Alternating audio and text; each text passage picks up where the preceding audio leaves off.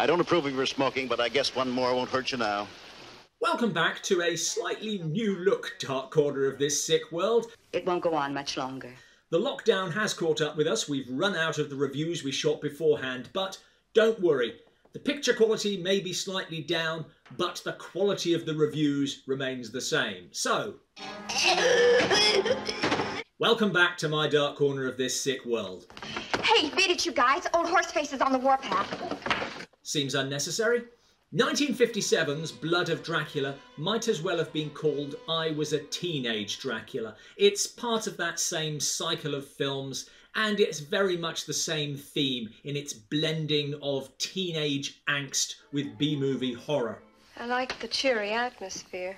Nancy has been sent to a boarding school by her father and wicked stepmother. I'm certainly glad, Paul, that we're getting rid of her. And her new roommates aren't much better. Nancy doesn't fit in, which is bad news. You'll have to join our secret organization, Birds of Paradise. Essentially, the Birds of Paradise is an escort service with the slight problem that gardener Eddie is the only male on the premises. Property of Birds of Paradise. We take turns dating him. They said gardening school was a waste of time. Well, who's laughing now? Listen, lunkhead, you're not the dream boy you think. Don't have to be. I'm the only game in town.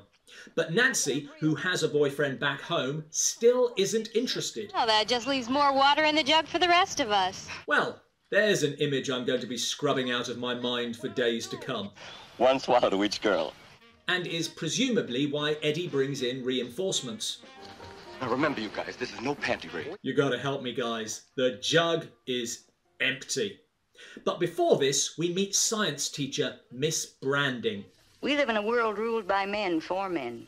And I do think there's something interesting in a woman who's been pushed out of the scientific community because of her gender. Isotopes and fallout in our lungs and our glands, distorting natural shape and proportion.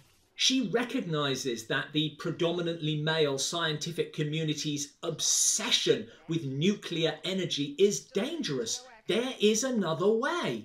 I can release a destructive power in a human being that would make the split atom seem like a blessing. Okay, I didn't necessarily mean another way to kill everyone. Nations will stop looking for new artificial weapons because the natural ones, we, the human race, will be too terrible to arouse. So you can save the world from the nuclear threat by replacing it with something even more epically horrifying. That is good B-movie science. For my experiment, I must find a special kind of girl with special potentials. Gee, I wonder where this is going. Someone... Wait till you meet our new girl, Nancy Perkins. Miss Branding hypnotises Nancy using an antique amulet. Also, it can release frightening powers. Now stay still while I use it on you. Your eyes are getting drowsy. It's after this that Eddie and his mates crash the girls' party, which, to be fair, did need help. Miss Branding activates Nancy. And now the real horror begins. Hey, Tab, how about singing Puppy Love for the girls? Hollywood's embarrassing attempts to get down with its youth audience. Well, then she gave me that crazy look, and before I knew it, I was really shook. Hard to believe anyone thought rock and roll was a threat. Anyway, Nancy is just a bit spacey. Nothing, I just feel a little dizzy, that's all. It's the excitement of the party. Yeah, that must be it. But after everyone has gone...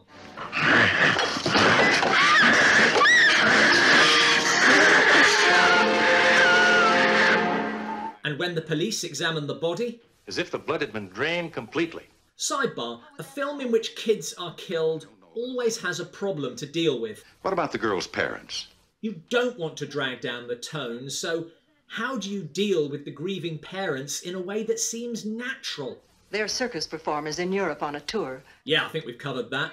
The girls try to get back to normal life. Early today, I buried 6 objects in the old cemetery. Via a scavenger hunt in a cemetery.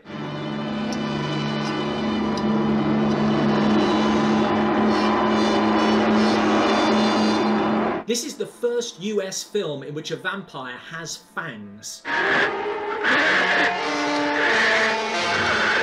So, you know, it's got that going for it, but little else. You may have noticed, for all her scientific talk, Miss Branding only uses the amulet. There's no science, and for all her apocalyptic predictions... When I can demonstrate that there's a power strong enough to destroy the world buried within each of us, I'm unconvinced that one vampire is more dangerous than nuclear holocaust.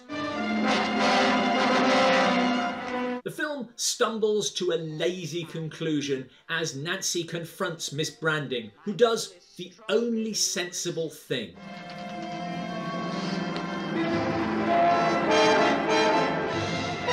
Turning Nancy into the vampire.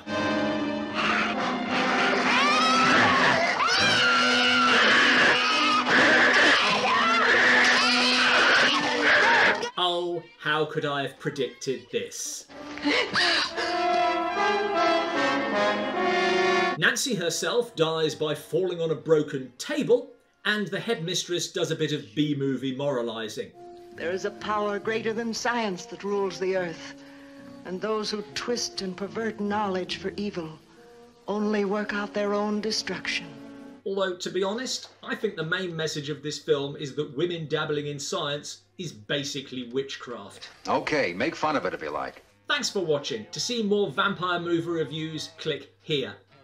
Cinema is full of unofficial series like the teenage films. What films do you group together as a franchise even though they're not really part of one? Let us know in the comments below.